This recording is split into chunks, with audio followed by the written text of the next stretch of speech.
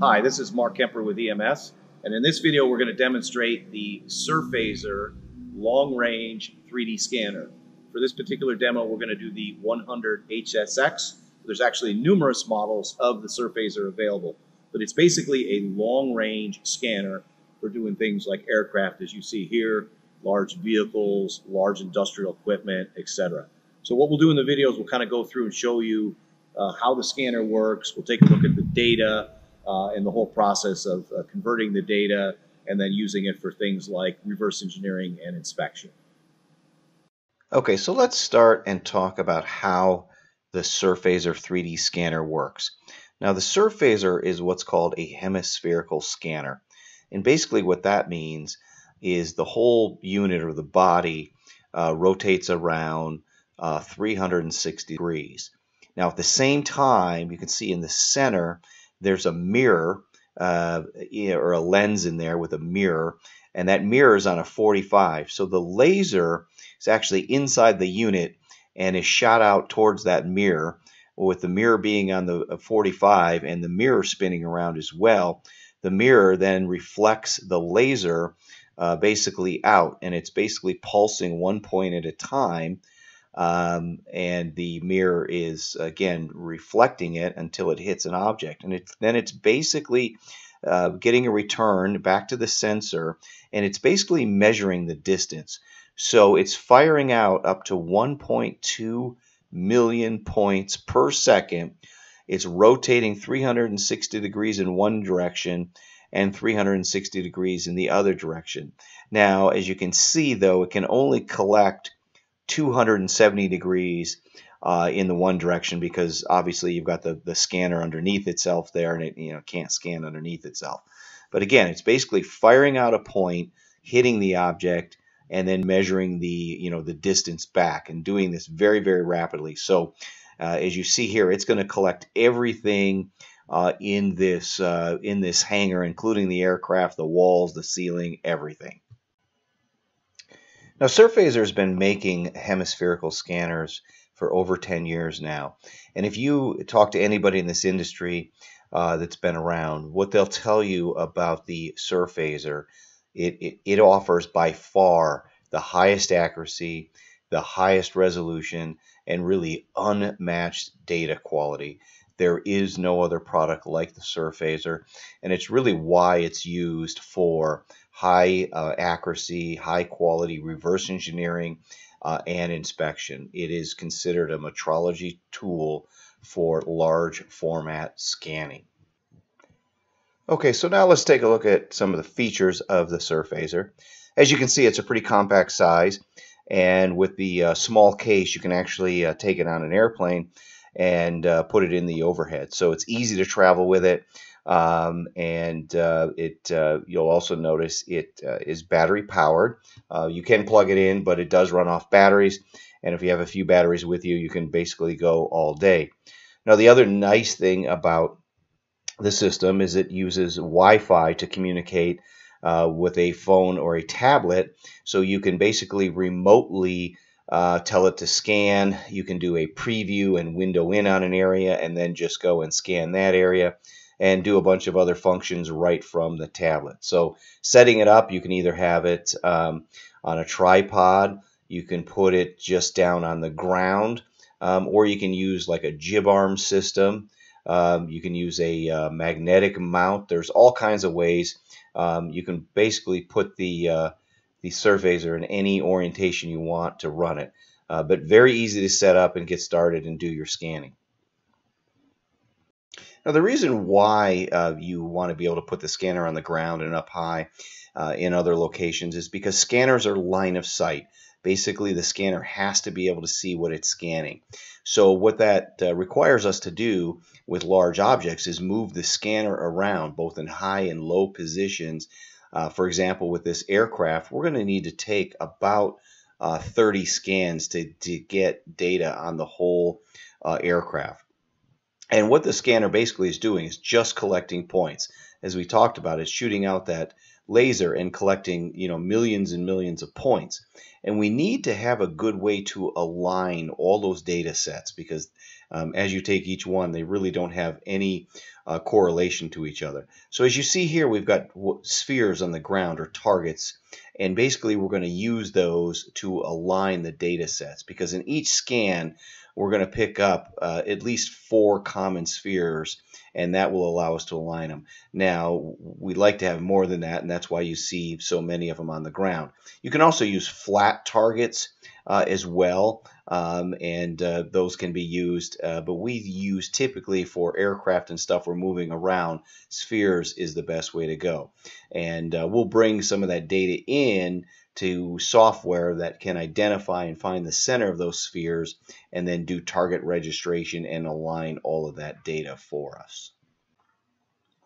Let's go ahead and take a look at the different model surfacers there are. Currently, there's 5 different model surfacers, and they're really broken down into 2 different groups as far as the applications you would use them for. The Model 10 and Model 400 are primarily used for AEC. That would be things like building structures, civil, architectural, things like that. And then the 75U ultra short range, the 100 HSX short range, and the 100 HSX intermediate range are really more for mechanical engineering, metrology, reverse engineering, more of things like aircraft, vehicles, marine products, big industrial pumps, power generation, things like that. A little bit smaller stuff. And if you look specifically at the range, and basically what the range is basically how far the scanner can see. You can see with the ultra short range, it's very, very short. And that is really meant for, putting the scanner inside things or getting up very close on smaller objects. That could be inside a vehicle, like a military vehicle or a car or something like that. The short range, you can see will go out to about 7 meters. And again, that's just how far the scanner will see and basically get a return back. So that'll go out to about 7 meters. And then the IR, depending on the settings, will go out as far as 50 meters. The AEC systems, the Model 10, will go out as far as 110 meters, while the Model 400 will go out as far as 250 meters. The yellow systems all have an integrated color camera system, so they will scan in color. The blue, the 100 series, do have an add-on camera if color scanning is important to you. And the key thing back to the 100 series and even the 75 is if you look at the accuracy, there is nothing else on the market in a hemispherical scanner that gets even close to the accuracy and the quality of data from the Surphaser. So looking at the SR, basically 24 microns at 4 meters. Now in English, that's about a thousandth of an inch at 13 feet. That's the accuracy of the scanner. So very, very high accuracy. And then if you look at the IR, you're about 3 thousandths of an inch at about 33 feet. So again, very, very good accuracy in a non-contact 3D scanning system. So this is just a good overview of all the different current models available on the market today. You can see the scanning rate is up to 1.2 million points per second, depending on the scanner. So again, just a good overview of the current systems. Okay, so now let's go ahead and take a look at some of the scan data in more detail and also talk about the applications of where you would use this. So as you see here, this is a large aircraft, and you can see this is the raw scan data, and you can see the quality of it. And this has actually been decimated down quite a bit just to make the modeling process go easier. But this is what the raw scan data looks like. So very high quality. This hasn't been smoothed or massaged. It's really just been decimated down to a smaller polygon count, but very high quality, very high accuracy. And then what you see here is the final CAD model. Now keep in mind, to go from raw scan data to CAD data is not a push button operation. It can take days to weeks to months, depending on what you're working at.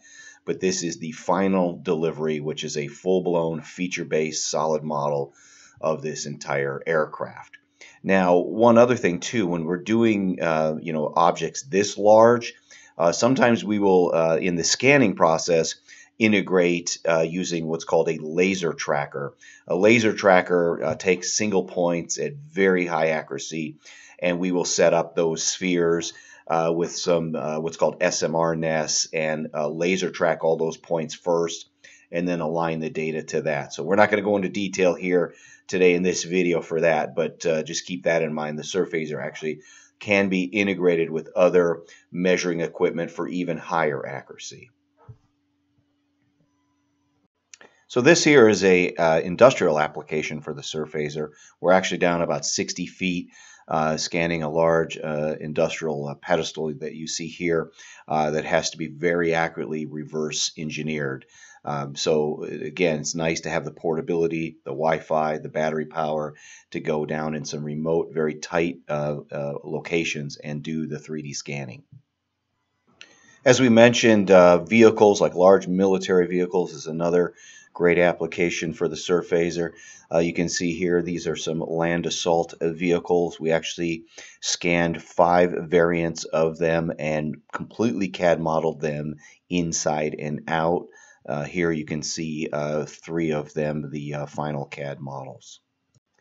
Inspection is another great use of the Surphaser for large objects. What you see here is a large impeller, about a 4-foot diameter, and then this here is the actual raw scan data. And then what we do is we import the CAD model, do an alignment with the two, and then we can do all kinds of inspection.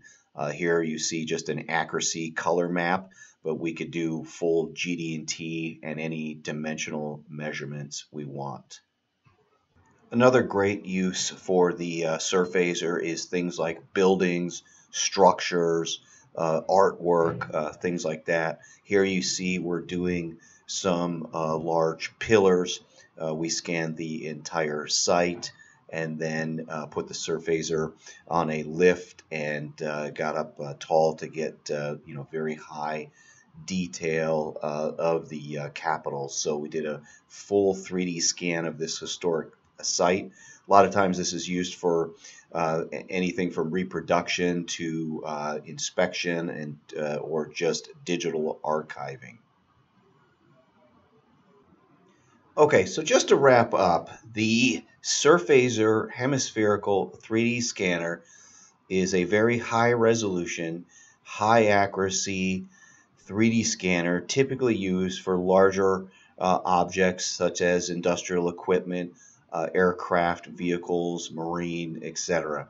It's very easy to use, it's very portable, and there's really no other product on the market that can do what the Surphaser 3D scanner does.